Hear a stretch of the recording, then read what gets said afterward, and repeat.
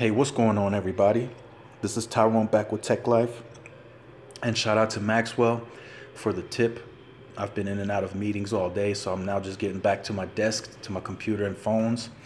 So yes, T-Mobile has officially announced that they will roll out LTE unlicensed spectrum in the 5 gigahertz bands. That's an additional 20 megahertz of capacity. I will do some more research. As of right now, I don't know if any phone supports this this LTE unlicensed spectrum. I don't know how many markets have this spectrum, so I will do some digging down for you guys and I will report back to you guys. But overall, this is really good for T-Mobile.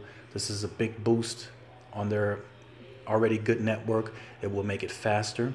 It will allow them to roll out additional spectrum in markets where they're lacking spectrum, and it will also allow them to take on more customers from AT&T and Verizon and Sprint, and bigger growth into other markets.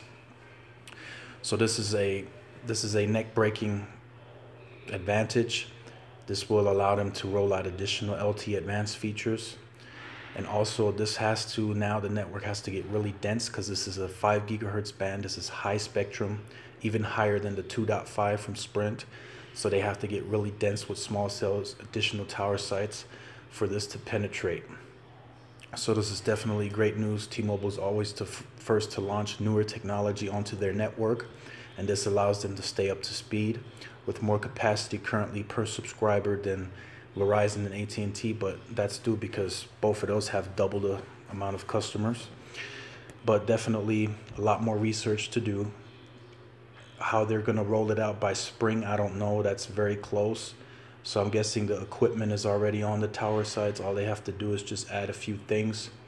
So I will definitely check this out for you guys. I will report back soon. Definitely stay tuned to the channel. Like, share, subscribe. And this is Tyrone with Tech Life, and I will see you guys in the next video. Peace.